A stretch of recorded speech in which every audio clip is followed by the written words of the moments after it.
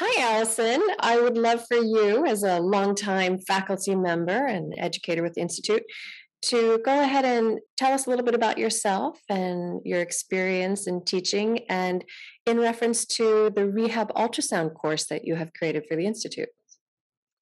So, my name is Allison Ariail. I live and work in the Denver metro area. I have been teaching with Herman and Wallace for, I want to say 12 years, something like that. I like to tell people that I got into pelvic floor through the back door. And because I actually first started using ultrasound, actually, before I got into pelvic floor rehab. And I was using ultrasound to help back pain patients, sacroiliac joint patients, and I was having patients have their incontinence improve as well. So because of that, I started getting referrals for incontinence and issues with that. And since I was having and treating these patients, I decided I should take a course, and the rest is history, right? So that's kind of how I got into it, is actually through the ultrasound. And that is one of the first courses that I wrote, was the ultrasound course. Oh, wow. I did not know that. And so, in reference to rehab ultrasound, I feel like over time we've just seen not only the research correlate to what we tend to see in the clinic and also enlighten some of Mhm. the results or even the explanatory mechanisms, but also the affordability is really right now at a place where it's so much more accessible for folks who might have a private clinic or not a lot of funding to be able to afford it. What else have you seen with the technology over the time that you've been using it that you find really useful for our professions? Yes, I love ultrasound, and I tell people when they get one that it's going to change their practice. It's just right now, one of the downfalls that might be is that we don't have a code that we can get reimbursed for it. But the way that you can market it, you get so much more patients, so many more patients than you would get without having one, that it pays for itself within the first few years, especially now that it's so affordable. I have neurosurgeons that send patients to the pelvic floor program because they want their patients to get the ultrasound training. I have back surgeons and orthopedic surgeons sending patients. So they're not truly a pelvic floor patient, but they're coming in for pelvic floor type of training just because they want them to have that ultrasound training for the transverse abdominis and lumbar multifidus. And I can't tell you how many patients I have seen that I've worked with that have gone to PT, that have gone to chiropractors, that have gone to and had surgery or avoided surgery, and they are at the end of their line and they call me and they're like, "What do you do that's different? Because I can't do it again. I just can't do it again." And those patients actually get better and they return to their activities and they return to their sports. So, as a clinician that works in rehab, it's so rewarding to be able to work with those patients that haven't been able to get better, and you can see them make progress and get back to sports or get back to daily living. So the price point has lowered quite a bit, which is really exciting. And then within the pelvic floor world, we're seeing a lot more research on how we can use this for different patients, not just female patients that don't want to have their clothes removed, but the male patients. There's some recent research out there that's really pushing that we truly need to use ultrasound on our post prostatectomy patients, and that's a new article out that's been out within the last year and a half from Paul Hodges that really discusses that digital palpation is not enough for our post prostatectomy patients. You really need to be using ultrasound to retrain these patients. So that's Mhm. exciting. But when you look on the orthopedic side and looking at patients with back, there's so much research out there as well too, that a specific stabilization program is helpful in these patients getting better and knowing what to do so they aren't having to come back into therapy year after year after year every time they feel they are their back up. Mhm. And I imagine that when folks come to the course, ideally they've got a really good working knowledge of anatomy itself and also an understanding of how a lot of the principles work in terms of general orthopedic rehabilitation as well as pelvic floor rehab. What is covered in the course? Is it just a lot of practical information? Is it helping folks understand the research and the technology? Or how do you tend to describe Yeah. what's in the course itself? It's a little bit of both, and I'll tell you, I've had participants have taken the course, and even without an ultrasound, they felt like it was very beneficial in them just being able to address their back pain patients. So in the course, it is made for someone who has never seen an ultrasound, but then we do go into a little bit more advanced techniques as well too. So you don't have to have prior experience at all. Even if you're not quite aware of some of all the research that's out there on a specific stabilization program, I go over all of that. So I go, the first part of the course is it's very evidence based. There's a lot of research and a couple lectures that really show specific stabilization. Working on the transverse abdominis and lumbar multifidus really affects the back and the stability of the back, and helping this and singling it out and then strengthening it can make a difference in this patient getting better or not. So we have all of the research. And then once I introduce all of the research and kind of the theory behind why this is useful and how it's such a useful tool, then we get into using the ultrasound as a tool in our clinical practice.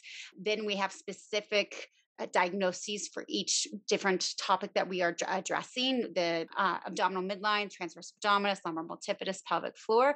We'll have a specific lecture just for that on this is how you handle the transducer, this is the research behind it, and a lot of practice images so you can see correct things and incorrect things in the lecture. And then we break for lab. And the labs are actually one of the things that's so different about this courses compared to other things that you can get and join online. A lot of the other courses that are out there are not hands-on. And so, yes, you can take them, you can learn to look at an image, but there's a big disconnect between looking at an image and being able to obtain that image yourself. And so with this course, we really teach hands-on, and there will be ultrasounds at every location, and each participant will get as much hands-on practice as we can within each lab time. I like participants to change bodies so they're doing it on as many bodies as they can during the labs, and Mhm. practice handling the transducer and obtaining the images themselves. Wonderful.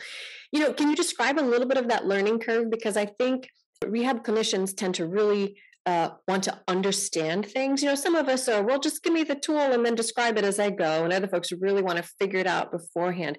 What are you hearing from people over the years in terms of what that learning curve is? When we teach the pelvic floor series, ideally, we want people to be able to show up that first day after their course and have applicable skills and enough confidence to try things with their patients and to really learn what works and what they might want to go back and learn more about.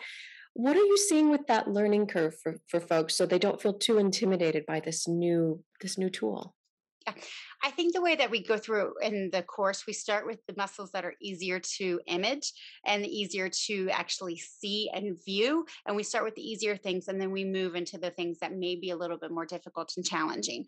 I have had people that have had ultrasound and used it in the past, but they weren't able to view the lumbar multifidus, for example. And they take the course and like, oh, now I can see it. Now I know what I'm doing. So I feel like the learning curve's pretty good once people get their hands on it and they get the feedback. This is what you're doing right. This is what you can do to improve it. This is, this is where we're looking for. Just to zoom out a little bit. That's all that needs to be, taken. Having someone guide them through that, I feel like clinicians actually pick it up pretty quickly. And then the more practice they get, the more it's kind of ingrained, that muscle memory, the memory of imaging is more ingrained into them. Most therapists and clinicians are ready to start imaging the next week. The downfall might be is if they don't have an ultrasound machine to Hmm. practice on yet, like if it takes a couple months for their clinic to actually purchase one and get into it, but they still review it. One of the other things that I have in my course is I have protocols where if someone doesn't get a machine for 6 months to a year, they can actually just pull these papers out of the manual and look at them, and it goes by step directions, what you're looking for, what you're not looking for, what you want to avoid. So if someone has that scenario where they take the course, they feel great about it, but then it takes them a year to get their unit, they can actually Hmm. pull those out, have the step by step instructions right in front of them and all in one place instead of having to go through all the individual lectures. Terrific. And you have this course designed for sort of general use and then a little bit more pelvic health applications. Yes. So, can you sort of Yes. describe what that looks like and how someone might choose which course they want to sign up for? Yeah. So there's two different courses. One is a 2-day course with a little bit of online pre-learning. The 2-day course, the first 2 days is really geared for orthopedic back pain type of patients. It's using the ultrasound, learning to use the ultrasound and applying it to anyone that needs to strengthen their core muscles for their back. We go over the transverse abdominis, the lumbar multifidus, midline of abdomen, and looking at the linea alba and the pelvic floor. So we are still doing pelvic floor, but through the abdomen. And I've had many orthopedic therapists that have never taken a pelvic floor class take this course, and they then go and apply it to their orthopedic patients. And so there's that course. The second course is all of that included, but the third day is really pelvic floor imaging where we're doing transperineal imaging, looking at the anterior compartment. I'm recently, or this course, I'm actually expanded it and I'm adding posterior compartment and external and internal anal sphincters as well too. So those, Wonderful. the third day is all this information, and I'm looking at the retrovesical angle and the prolapses and what's going on with pelvic floor contractions, male and female, and seeing the supportive function of the pelvic floor, and if there isn't that supportive function, what we're seeing and how this relates to symptoms that patients may have. Wonderful. Well, it sounds like you have put so much work into this course, and I'm just sure a lot of blood, sweat, and tears. So it's just a wonderful resource that folks can have. And thanks again. And Thank you. I know that participants have been getting a lot out of it, and we'll get even more out of the additions that you've talked about. Yeah, it's a fun class, so I hope people consider taking it. Thanks, Wonderful. Holly. Thank you so much.